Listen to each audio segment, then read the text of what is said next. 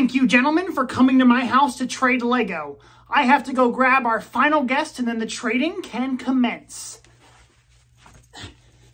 Why are we at Evan's house? You know I don't like him. I know, Billy. Neither do I. But he's rich, so he has a lot of good Lego sets. And he's dumb, so we can trick him into giving us the good stuff. Specifically, that. Ah, I see. Hey, who do you think his special guest is? I thought he said it was just going to be the three of us. Probably his brother Kevin. I mean, he doesn't really have many other friends. Oh, I hope it's Kevin. He's awesome. Ladies and gentlemen, please welcome our special guest, Ned. Salutations, classmates. I took a brief break from studying so that I could play with you guys. Oh, no, not Ned. He's so annoying. You are aware that I can hear you, correct? Let's just get down to trading, okay? Everyone take out your first minifigure that you want to trade. I brought a stormtrooper. I brought a rare Blue Milk Luke Skywalker. I have an ultra rare limited edition gold C-3PO. 1 of 10,000. Whoa. Whoa! I have the Joker. Ned, that's not even a Lego minifigure. That looks like a McDonald's toy. Oh yes, that's because it is. But that's against the rules. Billy, Ned can bring whatever he wants. No one's going to trade him for that. I'd like to make a trade. Ned, I want your Joker. I'll give you this and $500. Sure, Evan. I guess I'll make that trade. What? But what about my stormtrooper? Nope. I like evil things, and that right there is super evil. Okay. I guess it's time for us to trade something else now. I brought Baby Yoda. Wait, we were supposed to bring other stuff? I will trade this Republic gunship. I only have my stormtrooper. Oh, man. Well, I brought this DVD of Ghostbusters.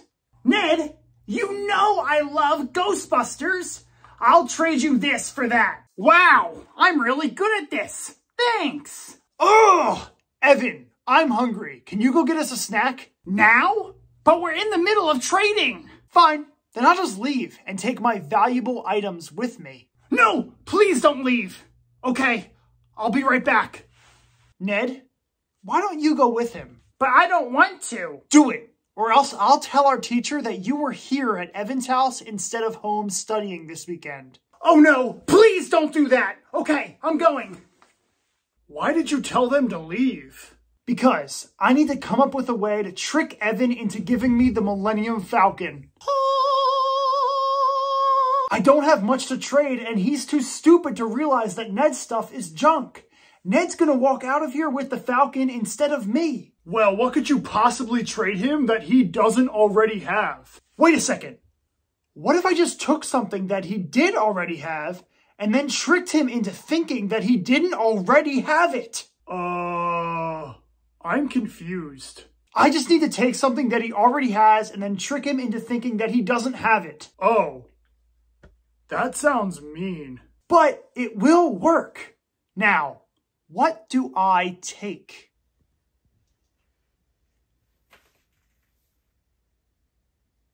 I got it. I'm back. I know you said you were hungry, so I got you a water bottle. I still don't know why I went with him. Thanks, Evan. Let's do our final trade of the evening. Everyone take out what you're willing to trade. I brought a book. I brought the Lego Death Star. I still only have this stormtrooper. I brought something truly special this evening.